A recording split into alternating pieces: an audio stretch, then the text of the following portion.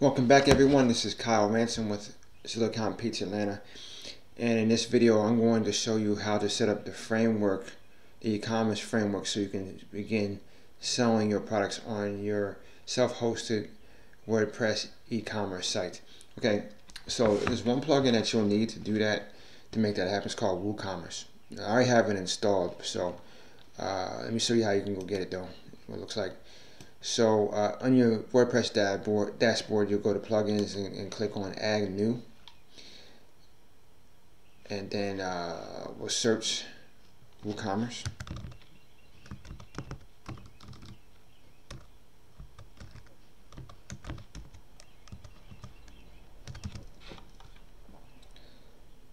Okay, and then I have it installed, but this is the one you'll want to install. This is WooCommerce.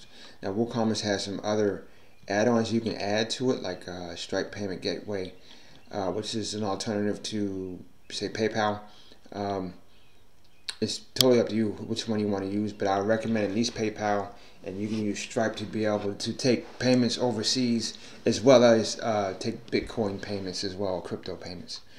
Alright, so once you install that, you want to go ahead and start setting up WooCommerce, so it will format the framework so you can start selling your products online. Now, you can use the the WooCommerce setup wizard to do that. Let me show you how it looks.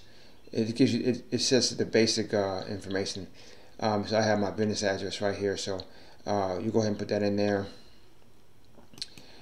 and then you go next. And you can choose to take payments from Stripe or PayPal. You will need to set up an account with both of these third-party vendors in order to be able to set that up. And you input your email that you use to set up those accounts in here to format these payment gateways. And then you also put in how you're going to measure the weight for your weight and size for your packages, whether it be Old English system or a metric system.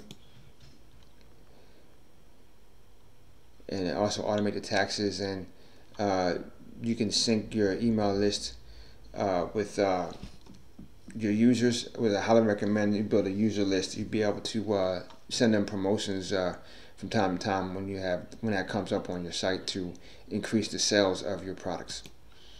Okay, and once you're done with that, you can continue to set up your connect your WordPress site with Jetpack, which is another plugin. It's kind of like an admin plugin where you can manage your website through Jetpack. Jetpack offers a lot of features like monitoring your website traffic. It helps to secure it. It has some SEO features, and also helps to speed up your site as well. So highly recommend using that plugin. I already have it installed, so I'm not going to go through that, but you can search plugins to install that. It actually usually comes with the when you first install the site anyway. In another video, I will go over some different plugins that you'll need to use, consider to use to make your website run better. Okay, all right. So once you have done that, you're pretty much good to go. But I want to dive deeper into the settings so you can go through that to know what each section is. So with the wizard, I already set up my address and the basic settings there. Click on the products tab, and it will specify which page your products will be shown. I made a page entitled shop where all the products will be shown on there. You can actually add a placeholder image if you like. Again, you already did this in the setup wizard, so it already has the weight unit and dimension unit formatted for you. This is kind of like the long version, see, with that setup wizard. So the setup wizard already formatted the type of taxes we'll be doing, so you have that already set. Shipping. This is where you choose to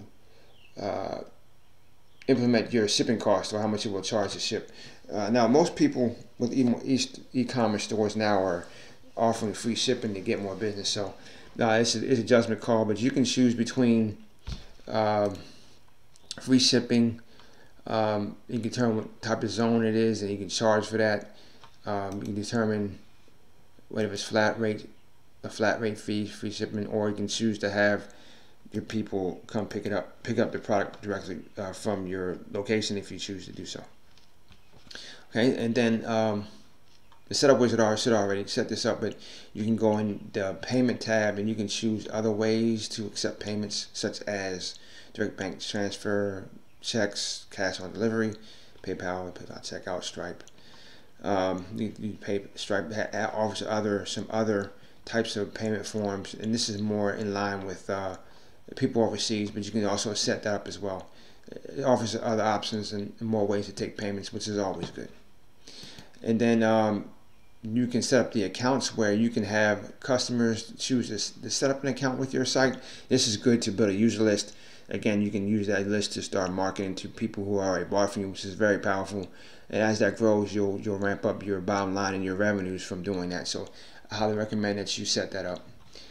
And emails, you can set email alerts as for how you want to be notified for every instance that happens on your site as you see fit.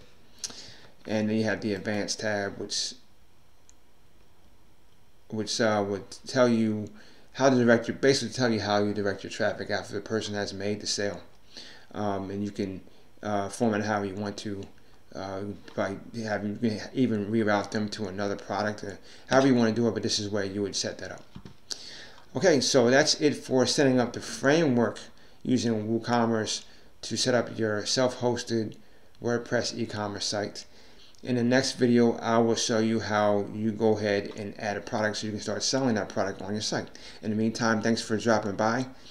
Have a great day.